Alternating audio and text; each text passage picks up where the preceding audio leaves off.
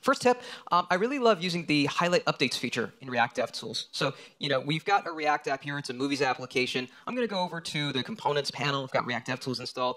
And I just go to settings, and I can check highlight updates when components render. And this just helps me identify unnecessary re-renders so that I can optimize my application's performance a little bit more. You'll see these just glowing as we're interacting with the UI. Next up, React Devtools now supports server components as of v6 and above. I heard one person excited about it.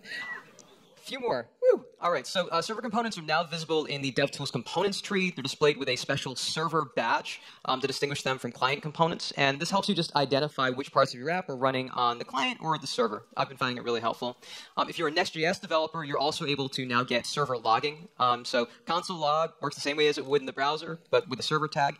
And that just means that you're able to view server-side logs directly inside the browser console, so you can debug those server component experiences just a little bit more.